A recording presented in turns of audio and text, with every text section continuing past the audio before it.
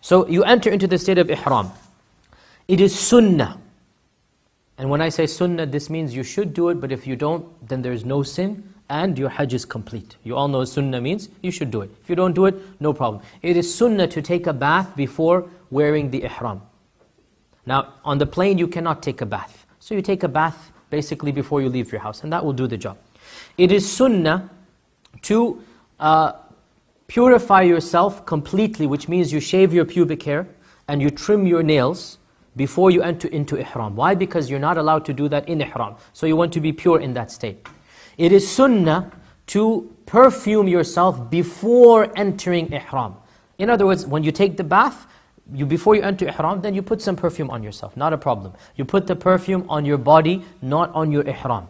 Okay? You may have perfume on you, you should have perfume on you. This is sunnah. Aisha says, I was the one who put perfume on the body of the Prophet ﷺ before he entered into ihram.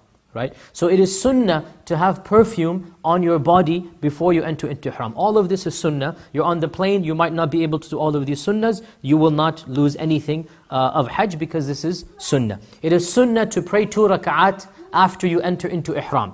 If you cannot then, and on the plane you may pray sitting down, not a problem. You may pray sitting down because this is a nafil prayer. It's a sunnah prayer, it's not fard prayer. So if you're going on the plane, you may pray sitting down 2 rak'at after you enter into ihram.